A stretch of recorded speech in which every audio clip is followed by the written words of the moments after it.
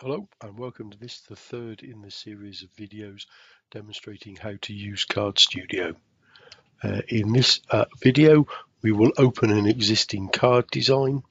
We will then make some changes to it. We'll change the background, reposition some of the text, add in a barcode, and we'll then look at what happens when you print this card. So the first step is to open the existing card design. So we can either use the shortcut icon here, or we could use File, Open. Test number 2 is the card design we're using. This is the one that we created in the last video. All the fields that we put on, so these 3 fixed fields, including the background image, are all locked in position along with the variable data. So what we want to do is unlock the background and change the image. So we're going to change it to this version for a driver's license. The aspect ratio was checked, or keep the aspect ratio was checked, and you can see it's kept the card size roughly the same. We could probably zoom out a little or zoom in just a little bit, reducing it in size, maybe to that one, that would do, and again lock it in position. You can also see that the photo is now over, or should be over, on the right hand side.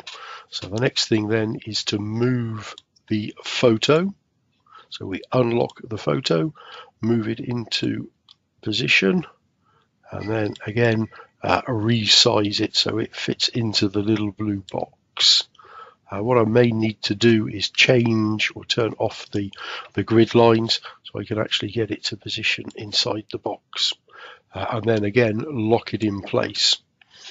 What we are going to do is take these 3 fields and reposition them again, and what I'm going to do is actually have the fixed fields now appearing underneath the photo, and then the variable data would go out from the side. So each one of them needs to be unlocked, and then I can reposition it. Again, leave it. I won't lock them in place just yet. I need to get them all positioned where I want them, and then we can look at locking them all in place. So what I'll do is drop that. What we'll do is just remove those characters from the end of the string. I need to unlock that and move it out the way so I can actually make a change in here. So I now have the 3 fields repositioned, and what I then need to do is reposition each one of these. We will put it there, and now what I'll probably do is turn the grid lines back on so that we can get them positioned to the same place. And what I'll also do when I've done this then is change the way the fields are printed so they're now all aligned to the left, to the right edge of the card.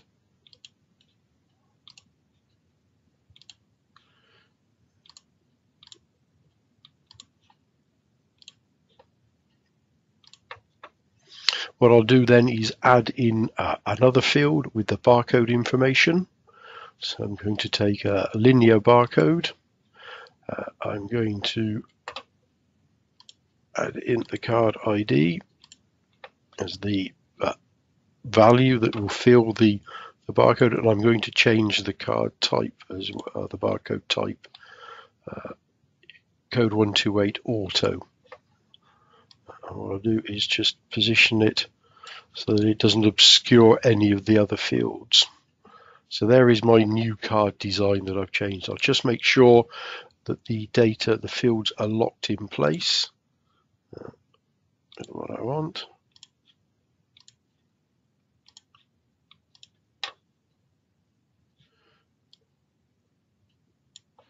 Position them. Again, making sure they're all positioned as we want them and are locked. Number is going to run into the barcode, so I would reposition the barcode in just a moment. Pick the barcode. I will reposition it In actual fact, what I'll do is make it a smaller in size. That should be okay. So I will then lock that in place. So we now have all the fields on our new design locked in place. What we'll use now is the save as. So you'll save this as test 3. So it does mean I still have the original design and I could open that again if I wanted to. And you can see you can have multiple card designs open and they would appear in the as tabs across the top. And if there is a tab or a design we've finished working with, provided we're happy with the way it appears and we've saved the design, we can then close it here. So with this design, what we want to see is what happens when we print. So under File, Print, this is the printer that is set up. So this is basically the default printer at the moment for CardStudio. So I will click here and immediately you can see the dynamic fields pop up. I'm now able to enter variable information. Even though I'm using the professional edition of CardStudio, I haven't gone through the stages in Print Studio of linking it with a database. But from here, from the design side, I can actually print out a design, a card, and I can add in some variable data. So we will put something in here, and then the card number. If we wanted to add in the photo, we would click the Capture Passport. There is no, a camera is not available at the moment, but I can pick from a photo. So these could be for ID cards, photos that have already been provided and are stored on a PC or on a system somewhere. So we can pick the one, select the one we want to use. And then if we click print, that card would now be printed out on the printer that we have selected. So our default printer in this case is the ZC350. Here I am just going to click cancel. What I will do, the other next stage is under the settings, I will turn off the single-sided and I will now add some information onto the back of the card. So I will now click show the back design and I'm just going to add in some text. And this would be the T's and C's for the card use.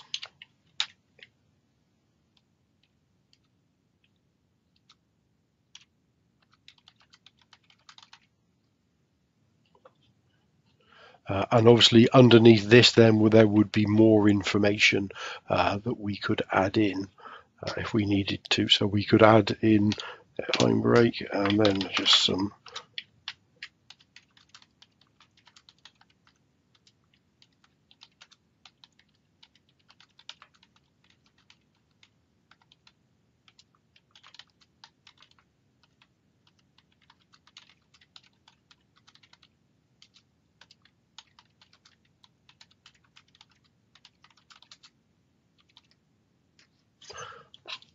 so here we can see the text being wrapped around.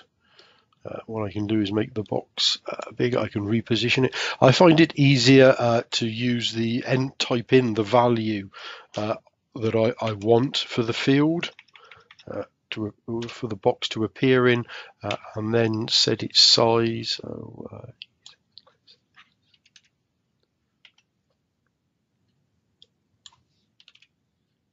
So there is the box I want to put the text in, and I could go back here and just enter a larger text. This is useful that it's gone out, the text has gone outside the box, so we can now see how these two work. The wrap text, so we can see how the text that was outside the box has now wrapped around. It does mean obviously that some of it is now going out perhaps out the bottom of the box, and we can also see then with that one turned off, if we clip the text, you can see how any text that is outside the box size that we've created is now cut off. So what we could do is simply reduce the size. We do 18,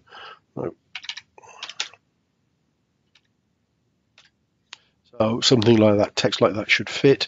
We could again just obviously center it in the box that we've got, and now we have the front and the back, and we could show the two together. So again, if I zoom out a little bit, we can see both the front and back of the card, and we could toggle to front only or back only, depending on what it was we wanted to look at.